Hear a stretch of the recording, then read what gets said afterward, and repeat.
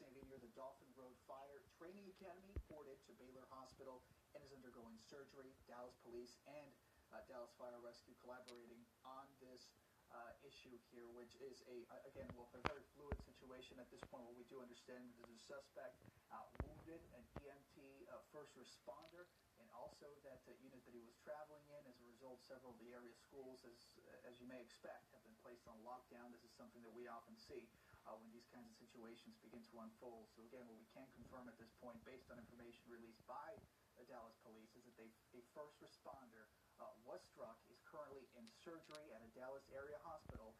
As you see here, a whole lot of red and blue lights right now in that neighborhood just east of Dallas, as as investigators try to bring this to a close. Still active. What we don't know yet is the current state of this individual, this suspect. Is he in custody?